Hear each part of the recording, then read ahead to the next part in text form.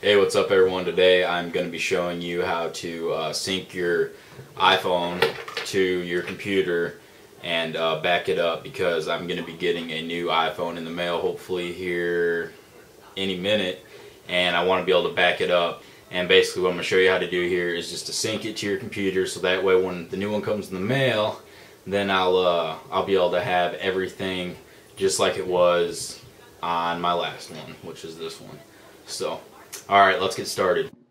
Okay, the first thing you're going to want to do is plug in your iPhone to the computer so you can sync it. I'm going to open up iTunes here, and it automatically started syncing my phone. And you can see on top it is copying, it says 3 of 17. It's copying all my applications, backing them up, and it's also going to copy my music and things like that too. I'm going to speed it up here just a little bit. And now it's finished, and you can go ahead and disconnect it, and basically that's all you have to do to back up your old phone. Now here is my new phone.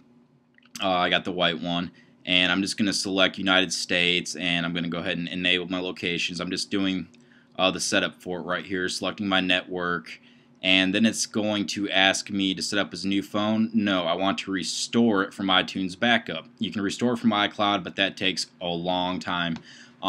So I'm going to go ahead and just open up my iTunes, connect it to the computer, and now I'm going to go ahead and download that later. I'm going to go ahead and continue and agree to the software agreement, and I'm going to go ahead and punch my Apple ID and say that's the phone I want it to go under, and now I can go ahead and continue.